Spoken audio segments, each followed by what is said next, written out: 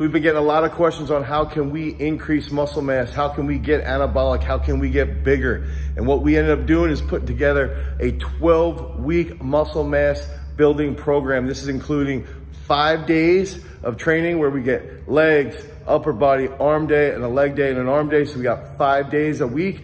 We got a nutrition program included, so you know what macros you need to be hitting to be anabolic and get those muscle mass gains. And included is also a mobility program to make sure your joints stay nice and limber. If you like this, if you're an intermediate or advanced lifter, head over to garagestrength.com and pick up that muscle mass program. Peace.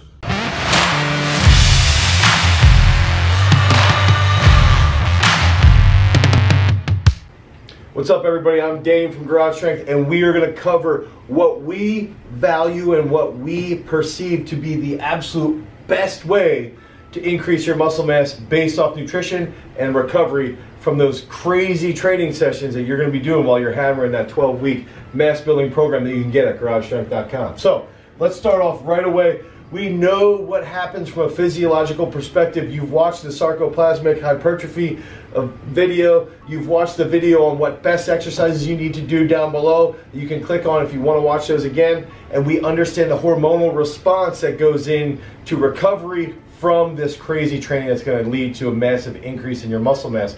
But now we need to understand the nutrition that goes into enhancing that recovery so that you optimally can build that muscle mass and start to actually fill out those t-shirts that you've got.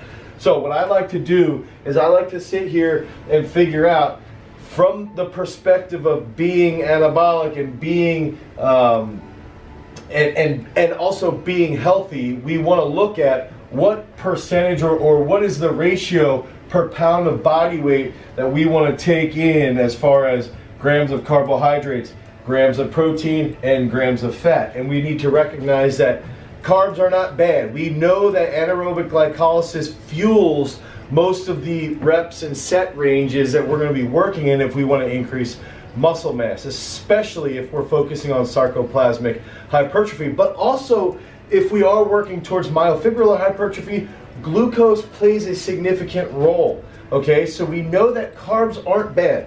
We know that protein's not bad because we are going to be, our hormones are going to be mobilizing the amino acids from our protein consumption so that we can recover and we do feel good and our brain does feel stimulated. So we know that from this outside global nutritional aspect, we know that protein is essential for recovery. Fats are not bad.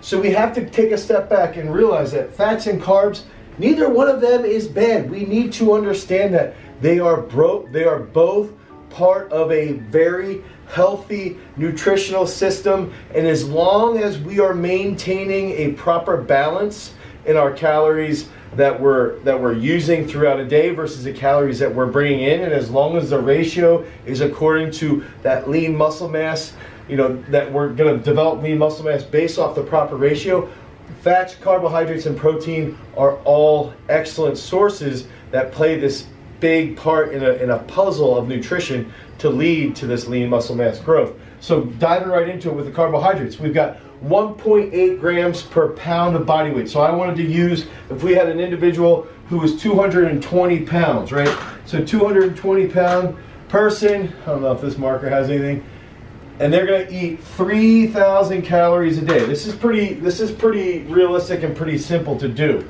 They're going to eat 3,000 calories a day. For them to optimize 3,000 calories, for them to optimize their training over the 3 to 5 meals a day eating periods, they're going to be focused on getting 400 grams of carbohydrates. So some people think that's absurdly high. Some people think that's actually normal and maybe even a little bit low. That's going to contribute to 1,600 total calories.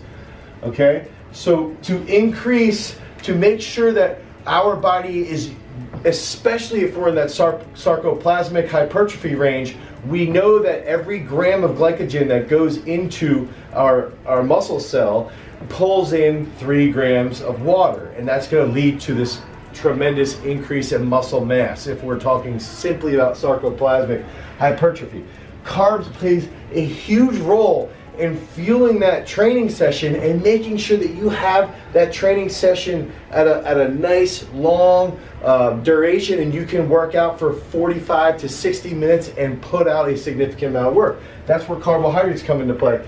And it doesn't, if we're eating well over 3 to 5 meals, we don't have to focus too much on what we're eating pre-workout, as long as we're eating well throughout the day.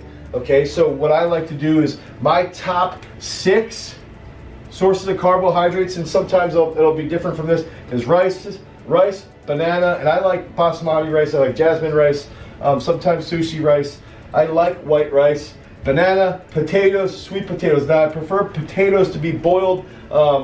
There is some evidence that boiled potatoes can, if you boil them and cool them and boil them and cool them, when you digest them, your gut will convert this to something called butyrate, which can actually improve the makeup of your gut flora. So I do like to boil those potatoes. Oatmeal, sometimes corn. I like corn tortillas. I think they're great. I think it's a classic way to be metabolic or anabolic all the time. Sweet potatoes I love because of all this. And we've got to remember that I want to push nutrient-dense food sources. So these six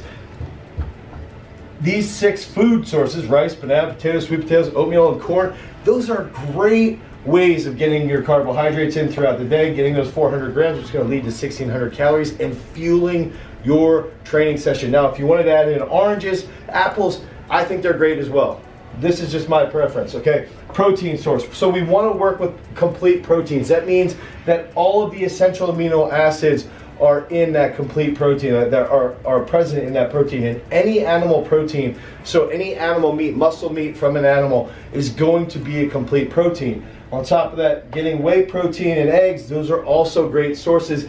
Some vegan products, they will take a combination of hemp protein or quinoa protein, and they can create that complete protein. You're gonna have to ingest quite a bit more total protein to make sure that the essential amino acid balance is present, and you might end up eating a little bit more calories.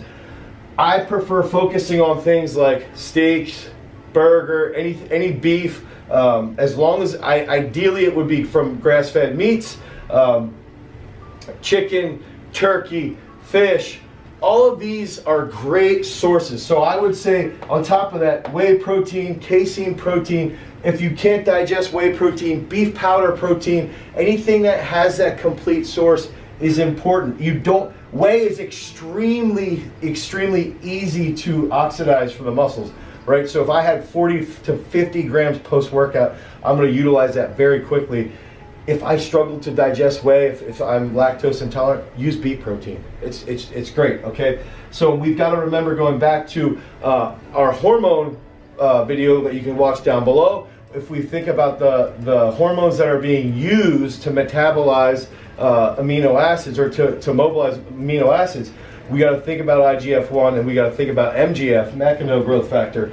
As long as we're taking in protein throughout the day, and we're post-workout, within that 72-hour window, we will be at a heightened state of mobilized amino acids, so our recovery is going to be off the charts. And I believe with the protein, 1 gram per pound of body weight, that would be about 2 grams per kilo of body weight. Some people say that's slightly high. Most research on normal athletes will show 1.6 to 1.8 grams per kilo of body weight, which is why I lean more towards that 2 to 2.2 grams per kilo of body weight, or 1 gram per pound of body weight. So that's going to give us 880 calories, which will leave us with about 600 calories left, and that's where we're going to get this from our fats. So fats are not bad. Dairy products are great for protein, they're great for fats, they're great for carbohydrates, especially if we recently in 2020 now, a researcher, Via Verde, just came out with a study where they studied, I believe it was about 41,000 people who consume dairy products. Dairy had no negative impact on hypertension. It was not correlated to hypertension, high blood pressure. So we know that dairy is safe. So use dairy if you can digest it, for protein, for carbohydrates, for fats. because it's a great source of all three of these macros, right? I love animal fats. I love coconut oil, butter, another animal fat, ghee. I recommend, from a fat perspective, staying away from polyunsaturated fatty acids. So staying away from safflower oil, canola oil, corn oil, soybean oil. I believe you should absolutely 100% stay away from those fats and focus more on macadamia oil, or olive oil, coconut oil, animal fats, and butter. I think you're perfectly safe with that. And as long as you're around 0.3 grams per pound of body weight, this might be slightly low, but if we want to increase serious muscle mass and keep our body composition around the same, this could be slightly higher at 0.4 grams, but then we're probably going to take away a little bit of the carbohydrates, okay? So I like to balance this out to about 585 to 600 calories. Now that gets to 3,000. Remember, animal fats, coconut oil, olive oil, butter, those are the best fats. Animal protein, some vegan proteins, whey protein, eggs, anything that's complete. And then we got rice, banana, potatoes, sweet potatoes, oatmeal, and sometimes corn. And that will make up the nutrition that we want as we eat throughout the day, throughout 3 to 5 different meals, okay? You eat that throughout the day, you do the proper training, you follow the 12-week program that we have at garagestrength.com available for you so that you can increase your muscle mass, and all of a sudden you're going to start to fill out those short shirts, you're going to feel a little bit more confident, you're going to see that bench press rise up, that back squat's going to continue to increase, and you're going to be happy with those results. If you like this content, like, subscribe, share, ring the notification bell. You can share this all over Facebook, put it on your Instagram. Let that content keep flowing from garagestrength.com. We've got tons of information on our blog. We're going to link everything down below. Peace.